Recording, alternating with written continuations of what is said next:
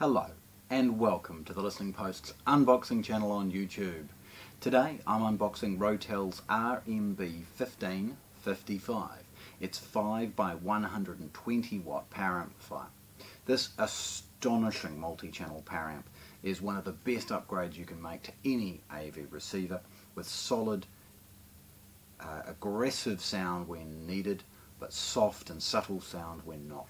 This is lovely. It is superb. It's so conservatively rated, even though 120 watts, 5 channels, all channels driven. The amount of power that it can deliver and the amount of control is such a superb upgrade from most AV receivers that this should be considered to be one of the best 5-channel power amps and single best upgrades you can make to your AV receiver. So, let's have a look. Firstly, Rotel. This is its brown freight box. So it's got very little information other than some model numbers, coloured delineation, and some serial numbers and other things like that. Opening this first box is very, very straightforward. It's heavy, so manoeuvring and moving this around isn't easy, but it's proportional to the job that's at hand. So you'll see inside that classic white Rotel inner box. Because the packaging is so neat and tidy, taking the outer box off is relatively difficult just because of the air that needs to get in, allowing you to open it up. Now, looking at the inner box, it starts again looking like what we'd expect from a 15 series amplifier from Rotel. It's white. It's got an emulation of model and serial number information on one side and the classic Rotel tape holding it closed. Opening this, very straightforward. Simple nick and tear.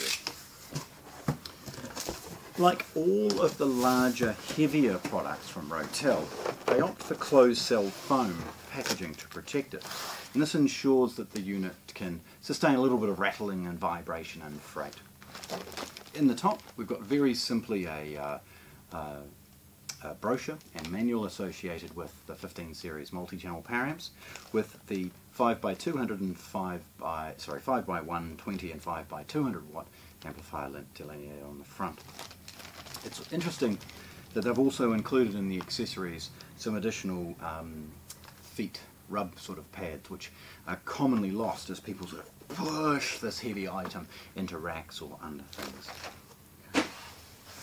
Now the next step is going to be relatively straightforward. Like anything heavy, you should consider taking the box off the product rather than the product out of the box. So that sort of simple technique can save a significant amount of effort. Obviously what's fallen forward out of here is the IEC power cord.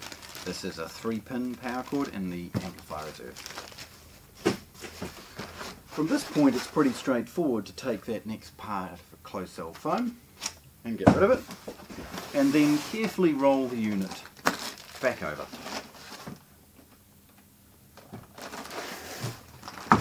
Now what I've caught in the process is a Rotel control cable. This is a 3.5mm mono control cable, ideal to come out of an AV receiver so that this turns on when you turn on your home theatre amp.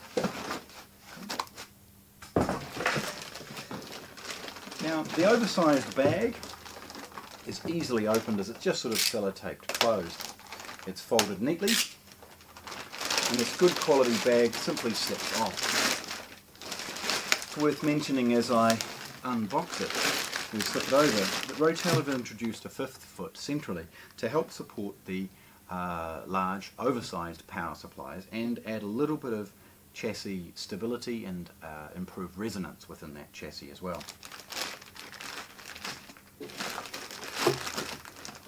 Getting the bag off is relatively straightforward. It's just kind of rocking it a little bit to ensure that you can get it out of the snag points. Now the first thing that you will see is the white covers that protect from scratches or any other marks the front corners or cheeks of the amplifier. I always take great pleasure in removing these for the first time, giving that very fresh, brand new kind of feel.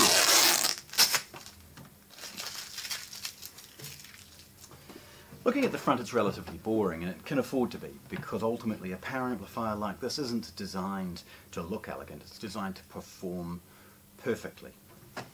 The front is extruded aluminium with a little bit of ventilation. In the middle of the ventilation is a simple standby light, and over here is the main switch. That glows blue during operation and lets you know little things about it as far as it's flashing during power and other things along those lines.